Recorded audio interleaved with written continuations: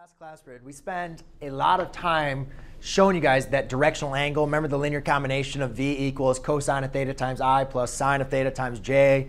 I did that whole explanation to really figure out that the tangent of theta equals B over A.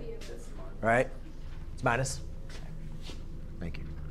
All right, so first of all, let's just go back to the magnitude. It says, what is, first, the magnitude of V?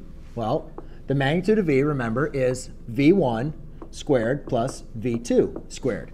Now remember, when something's written in linear combination, this is the same thing as V equals V1I plus V2I, or V2J.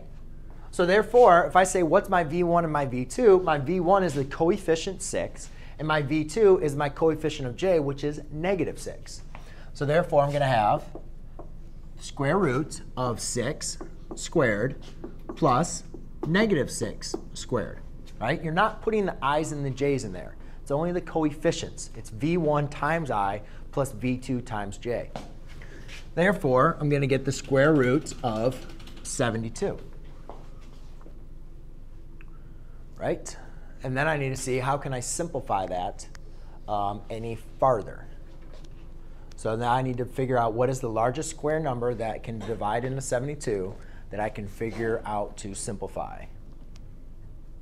Dun, dun, dun. 8 and 9? No, there should be maybe even higher. 12 and 6. Very good. So, well, 12 and 6 is neither of them are going to be a square number, though, right? But we can simplify that even further. So let's just do 12 and 6. Can I simplify now 12? Yeah, you can break this down into the square root of 4 times the square root of 3 times the square root of 6. Square root of 4 is 2 times the square root of 18. Can I break down the square root of 18? Yeah, to 9 and 2, right?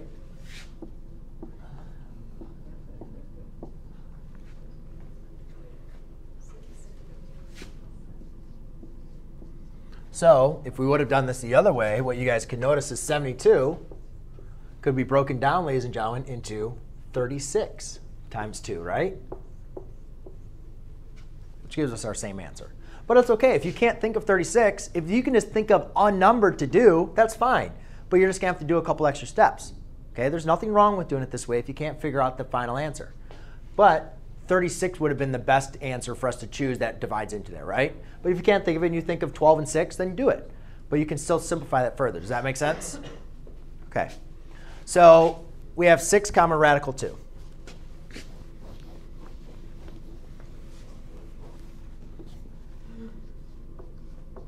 So that's the magnitude.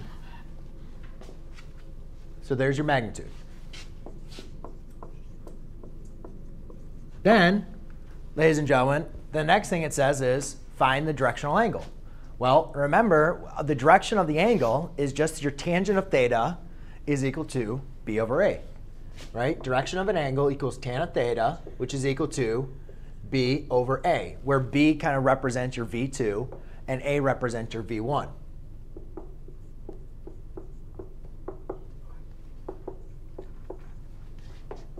So we say tan of theta equals -1. Therefore, theta equals tan inverse of -1. So now we do the inverse tangent of -1. And we should get -45 degrees. We get -45 degrees. So therefore, if we're going to look at our circle, we have 45 degrees in the negative direction, right? But we want to figure out the positive direction. So if this is theta, or this is our reference angle, 45 degrees, our theta, not Q, is going to equal 315 degrees. So therefore, we can say theta is going to equal 315 degrees. Okay, because we'll use the positive form of our angle. Magnitude, direction. Okay? That's all you had to do. Do you have to draw the little graphy circle? No. No. I just did that to help.